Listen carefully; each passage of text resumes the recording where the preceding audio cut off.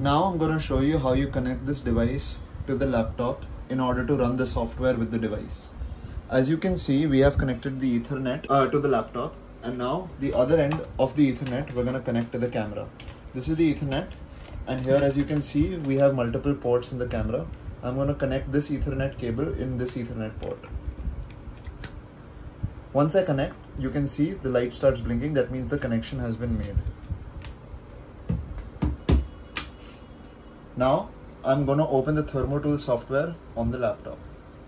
Once the ThermoTool software is open, I'm going to connect the device to the laptop. In order to do that, first I will go to video. I will go to the option that says connect device. I will click on that, and now it is showing me three options: USB, AP or LAN. I want to connect it through LAN.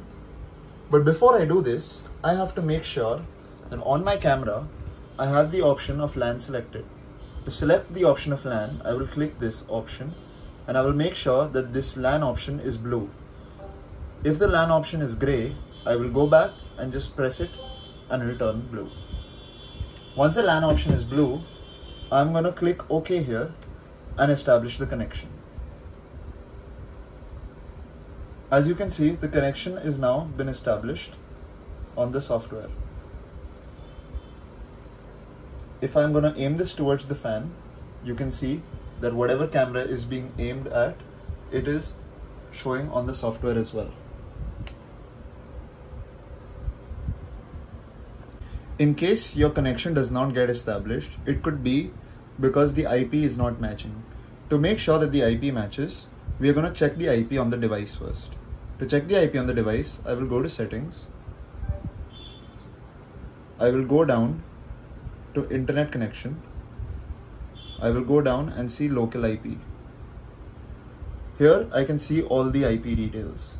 Now I have to make sure that on my laptop, the same Ethernet IP has been set.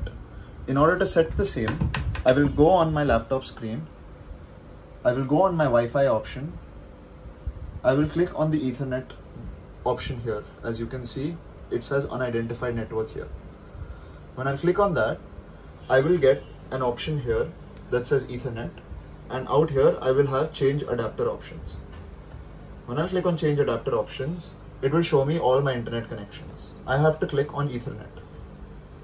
When I click on Ethernet, I get this pop-up. In this pop-up, I have to select properties and change properties. When I click on properties, I will get all these options. I have to click on Internet Protocol version 4 TCP.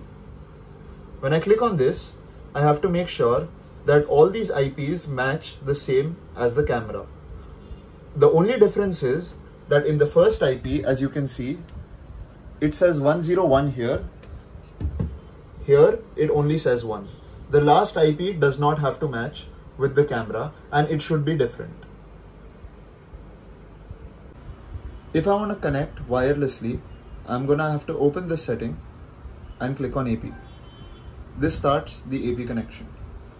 I have to similarly go here, click on Wi-Fi and look for the same hotspot that is there in the camera.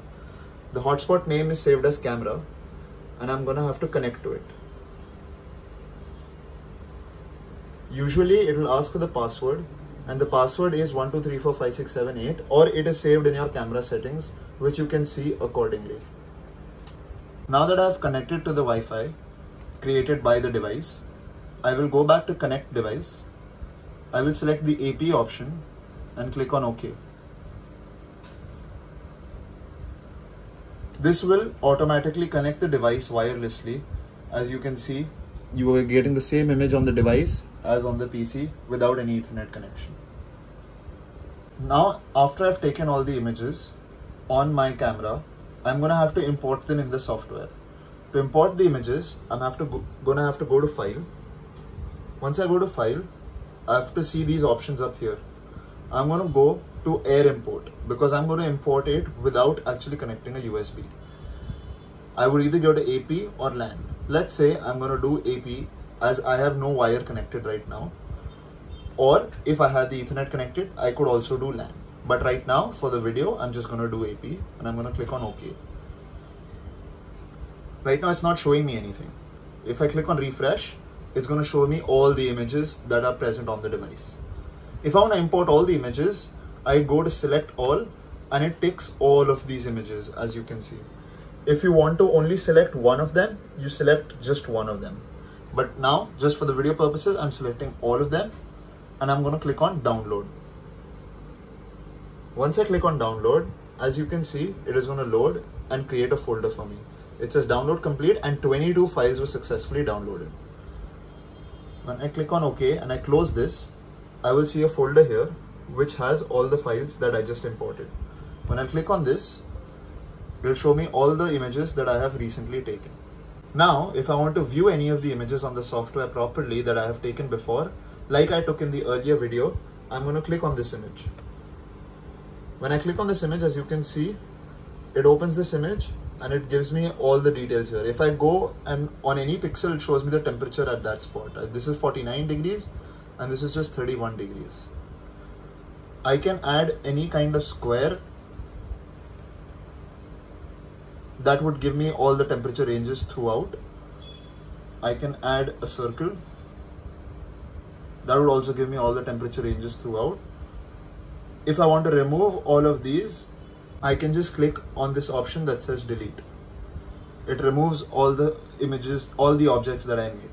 One feature here is this feature, which is stroke tool. When I select the stroke tool, it will automatically see the hotspot, outline the hotspot, and give me temperatures of that entire hotspot and how it is varying throughout. So if you have any particular hotspot, you just use the stroke tool and it will give you all the temperature ranges for it. If you had saved any audio while clicking the image like I had in the video before, there is a button here for the voice note. When I'll click this, it will play the audio that I had saved before. I have saved an image of the fan. Let's say I have all the temperature ranges for my hotspot visible here, the hotspot here, and the visual image here. I just want to combine all of these and generate a report now. I'm going to go up here and click on export report. When I click on export report, as you can see, this is the object I had selected. This is the visual image. This is all the data for that particular report that has already come in here. If you want to create a report with a template that you have created for yourself or that we have created and given you, you're gonna go here, click on the down arrow, go on new template page, and then you can select from multiple templates, whichever template you want to import. Let's say this is the template I want to import. I will click on this and select OK, and it will import this template page depending on your use case. Once the report has been made, I'm going to go up and click on print report. Once I go to print report, I can go to PDF, click on print, and it would ask me where I want to save this report, and I can save it wherever in the file that I want to save it. I'll just click on save and the report would be generated.